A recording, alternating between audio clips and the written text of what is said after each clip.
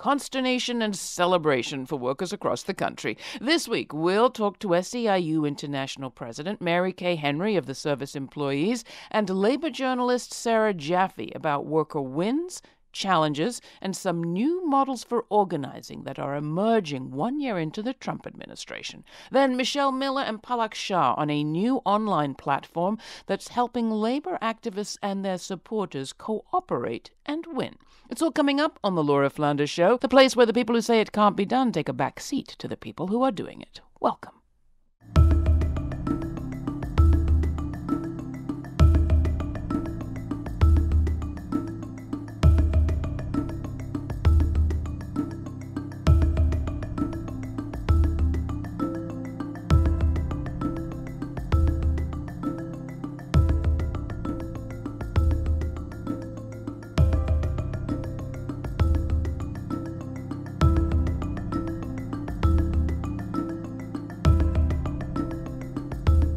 So, are these the worst of times, or maybe the beginning of the best of times for the labor movement? That may sound like an anti-intuitive question, but I think our next guests are up to talking about it. Mary Kay Henry is the president of the SEIU, Sarah Jaffe, longtime labor correspondent and a former colleague of mine. So welcome both of you to the program. It's great to have you.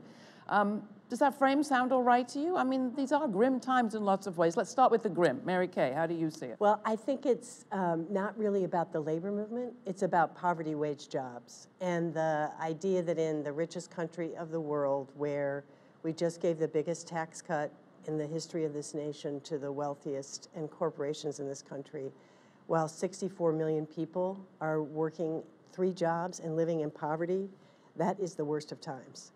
And we think the American labor movement has to be a response to that in making it possible for people to join together, raise wages, and create good jobs in the service and care sector, which has always been excluded from labor unions, from law, from the fullness of their ability to contribute to the economy and be able to raise a family.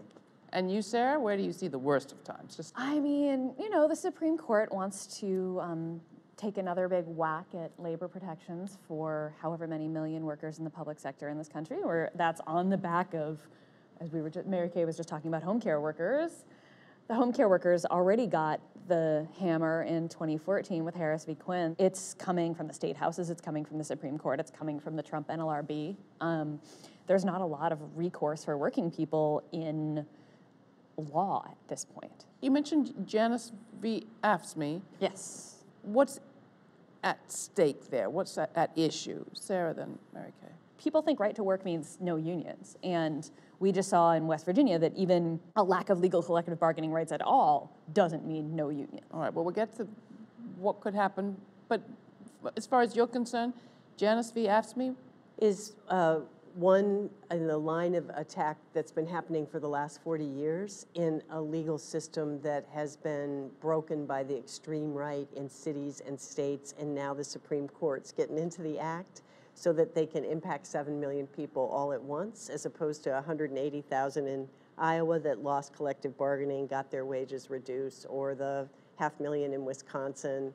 And I think Sarah's right. The best experience we've had in the last 20 years in SEIU is workers have to organize in spite of the law.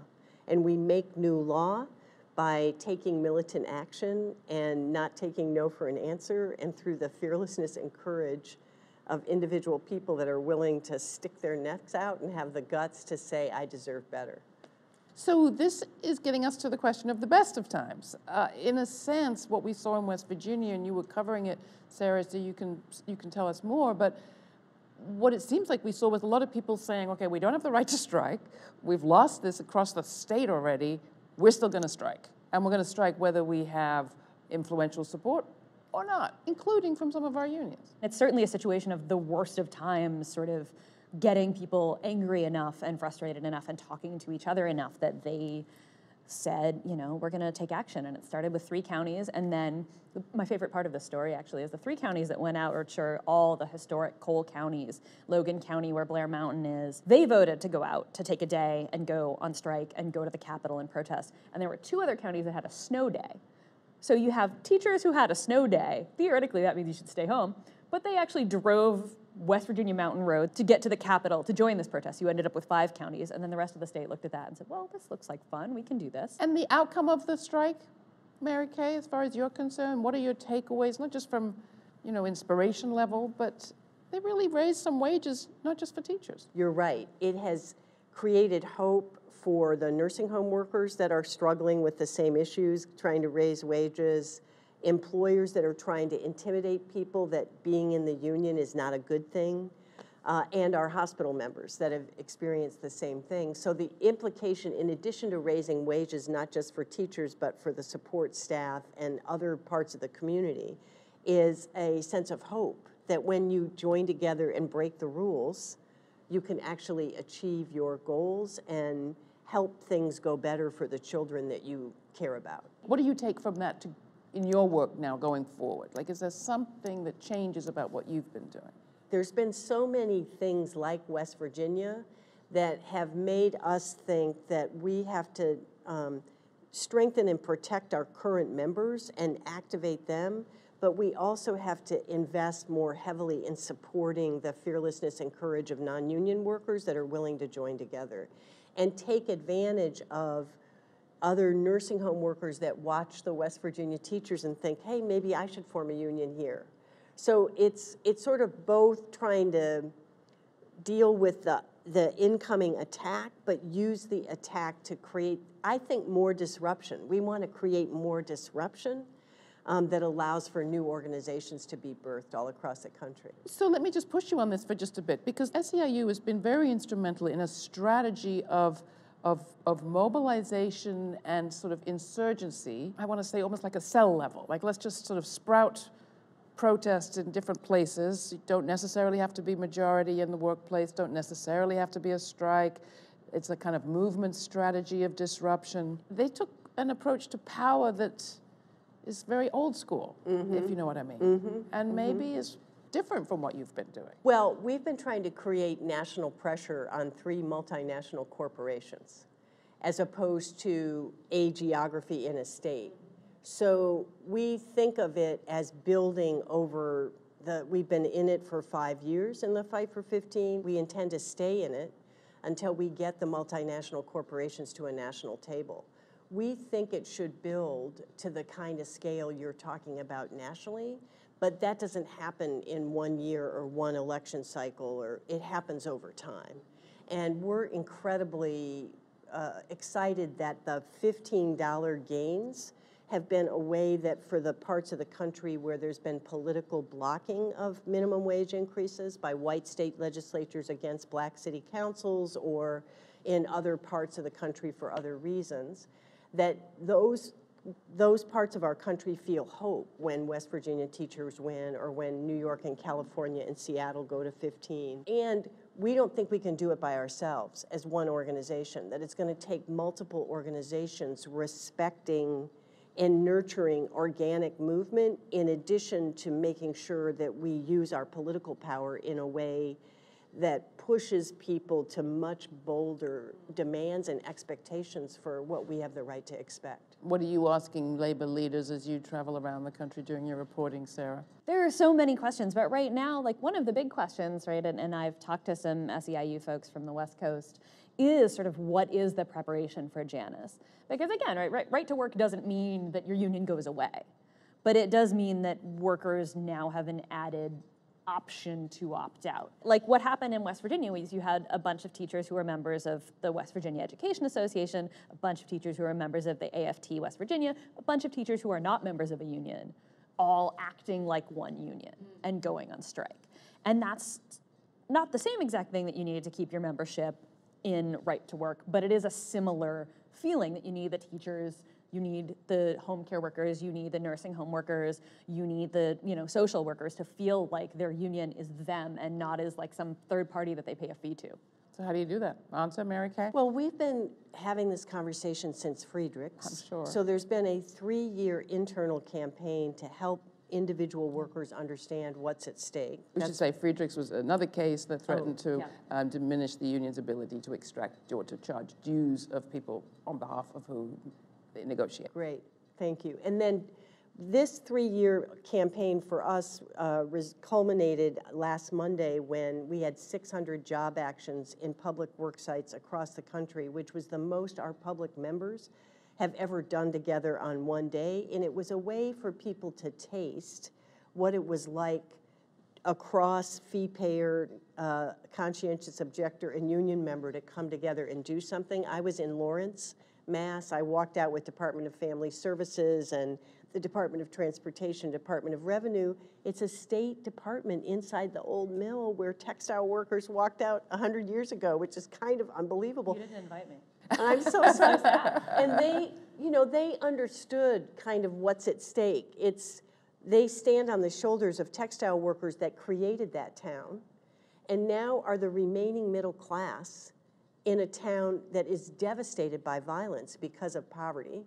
And it was chilling to me to understand that if we can help our public members make the connection that their destiny is linked to making sure that fast food workers and nursing home workers also have a shot at a better life, then we think we're going to build the kind of momentum off of doubling down and connecting with our members, but also saying there's a bigger fight here to not just maintain your wages and benefits, but to establish the next American middle class that includes everybody this time.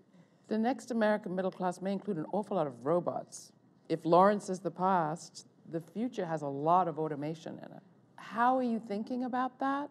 And in the midst of so many fights right this moment, does having to think about that level of automation and that total transformation of the workplace, of work life, help or hinder us? Well, in the islands of strength that we have along the coast, we're trying to use our collective bargaining to make technology be the way that my mind is unleashed at the highest level in the work I do. So can technological disruption in the healthcare sector be something that allows every healthcare worker that's been ground down by routinous tasks to be unleashed to perform at a much higher level? That's one question we're trying to ask. The second is collective bargaining allows for a just transition. When automation is introduced that impacts my job, if I'm at a table with the employer helping think about the best way for that automation to make patients care better, then it's better. We have to establish how a union can use automation to make work better for everyone. And then in the places where workers are getting displaced, I think we have to get ahead of this and talk about how are we going to have a just transition for truck drivers? How are we going to have there's going to be major dislocation.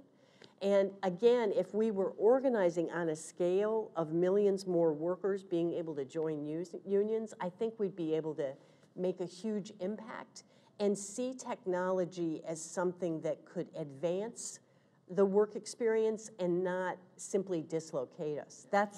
We're having the wrong conversation, I think. And in the places where workers aren't scared because they have job security, they're willing to engage on how the technology should be used in a way that would make work better for everyone. Have you been talking to Trump voters specifically around of this? Talk about that. We've been specifically in the Midwest in Michigan, Wisconsin, downstate Illinois, Iowa, Ohio, trying to go to our members first and then communities where it was Obama, Trump. And the biggest question is what you wouldn't be surprised by, which is, when am I going to see myself in somebody giving a that my family's suffering too? And how are you speaking to that pain, and how are elected officials, how are you making a demand on elected officials and candidates that the solution to our economic suffering has to deal with all the different ways in which it has hit us? And the amazing thing in SEIU is we have white corrections officers in Michigan that can sit at the same table with black nursing home workers in Detroit, and they can understand that their fundamental unity is that they want their families to do better. And all the ways in which this politic is trying to divide us, we have to use our organizations to unite people across division and see their self-interest and their fate in building more power together. You talked about working with Democratic electeds and politicians. You and you got a lot of grief for your early endorsement of Hillary Clinton. Do you have a litmus test, a checklist? Is there a threshold beyond which you will not go when it comes to endorsements this year? What are your minimum requirements this midterm year and then looking ahead? We have a national set of minimums, and then each of our members in states add their specific issues. So the three top things are: we want every candidate to make it easier for workers to join unions, and we have a whole set of ideas about how that can happen.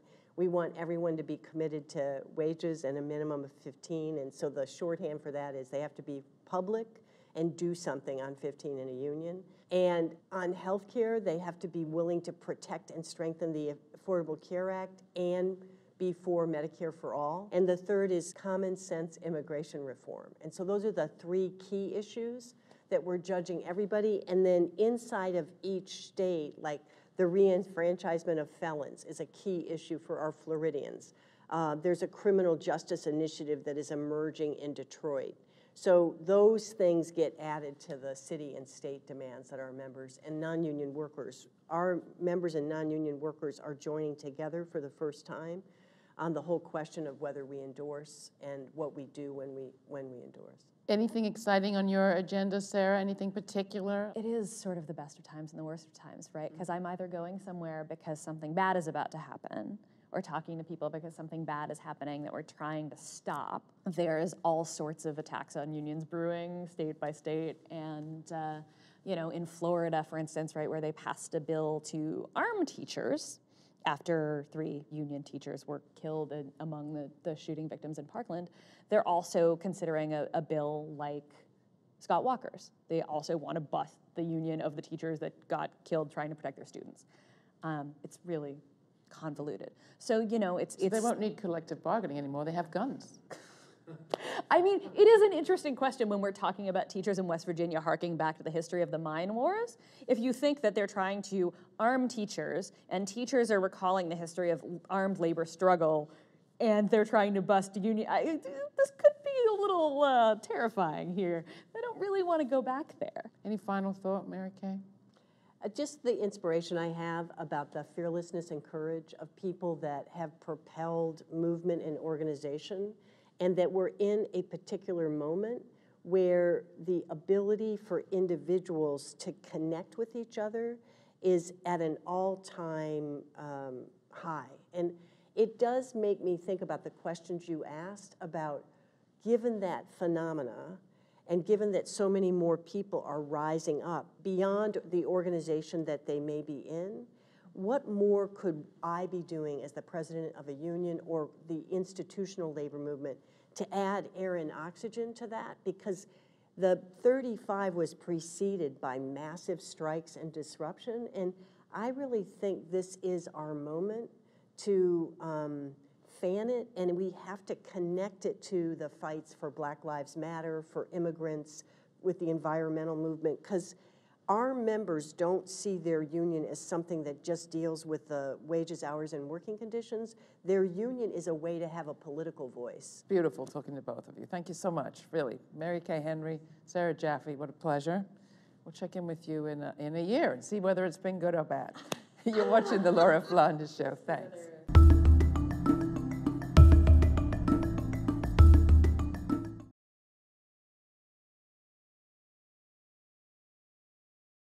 Well, we're here at the Platform Cooperativism Conference, where we're fundamentally imagining new ways that technology can create an economy that works for all of us. And I'm excited to have Michelle Miller here, who's the co-founder of coworker.org, which is a technology platform that's fundamentally reinventing the way workers can advocate for the future that they deserve. So coworker.org is we're in our current iteration. A digital platform for worker voice is the sort of very pithy way that we describe what we do. We're the front door to labor organizing on the internet. So we provide campaigning tools through through the platform, and then strategic support through our staff to people who want to create change in their own workplaces. And the sort of functionality is that you create a campaign on coworker.org. We help you connect that campaign to as many of your coworkers online as possible. And then we build these decentralized but digitally connected networks of employees who can start to think about how, as a collective, they can shift power inside their workplaces. Our largest and most active network is a network of Starbucks baristas. We have almost 40,000 baristas who've run 50 campaigns on the site. That's about 15% of Starbucks' global workforce, and they're distributed across about 30 countries. And this, I think it's really important to talk about how this network actually got started. 3 years ago, a woman in Atlanta, Georgia wanted to overturn the company's ban on visible tattoos. It was a small issue, and most of the labor movement laughed at us at the time and said, why are you helping this woman get visible tattoos? Aren't there much more important issues going on at Starbucks? But we felt that it was important, one, to help workers wherever they are and with whatever issue they had. And we also knew that if they had the experience of collective advocacy actually working, and they started to build that muscle around organizing, that it probably would eventually lend to other kinds of campaigns. And that's exactly what happened. So Christy built a network of 15,000 of her employees. From there, that network has more than doubled on the platform, and they've been winning things like wage increases, scheduling, other dress code reforms, all because they've been in this learning process of really figuring out where to push on power inside the company and see change. We actually built coworker.org in response to the ways in which workers were using those sort of private platforms. There were lots of workers starting campaigns on change.org around changing some specific working condition or forming groups on Facebook. But in those circumstances, private companies own all of the data, they own all of the lists, they own the network that workers are building. And workers can't re-access that. That's like a one-time deal. You run one campaign and then all those names go back into some list somewhere. And in the Facebook example, you know, this is a private company that can shut down your private space anytime they want to. And we've seen examples of, there were a group of Amazon employees who had a Google website and they were organizing through that Google website, and Google just shut it down. And they had to campaign to get the thing turned back on. So we have to be creating spaces that are owned by workers, where they know that they can always come back and no matter what they're campaigning on and no matter who they're targeting, they're going to be able to have a private, independent space that they own. This is fundamentally about controlling technology, because whoever controls the technology is going to control our future. And we believe that workers deserve the chance to be able to shape their own future, and technology is going to play a big role in that. Our model is to just learn from workers as they go. And what we started to see really early on was, one, that workers framed their own campaigns and the stories of what was happening to them. So there's a sort of inherent narrative structure to the way that they're articulating campaigns. But what we've also seen is that workers make comments or engage in the campaign and become really great storytellers that journalists are actually hungry to hear from. And so when you can actually get that authentic story about what's happening inside a company, I think it really makes a difference in the reporting, and it contains so much more than just the thing the worker's talking about. It often points to many other trends and patterns that are happening inside companies. So actually every coworker.org network has a media committee that are the people that tell the story of that workforce to journalists whenever they want to hear what's going on. The data is basically owned by the workers in the network. So we've been experimenting actually with this idea that you could start to poll and survey workers within networks and identify frontline issues. So what we thought was, you know, we would take the same practices that pool data through surveys and polling and actually aggregate that and give it back to workers. You know, data is the currency right now of so many of these companies. It is the thing that they use to have power over us. And so what we're trying to do is like return the power of that data to the groups of workers. I think at this point, the metrics will be, we need a field of innovation. We need models like Coworker and hundreds of coworkers to emerge in the field so that we can actually figure out not how to mimic what Silicon Valley is doing, but actually take it and hack it apart so that we're building power for workers. If people want more information about us, they can go to coworker.org or they can email me at michelle@coworker.org. If you want more information about platform cooperativism and the movement to build people-powered platforms, you can visit platformcoop.net.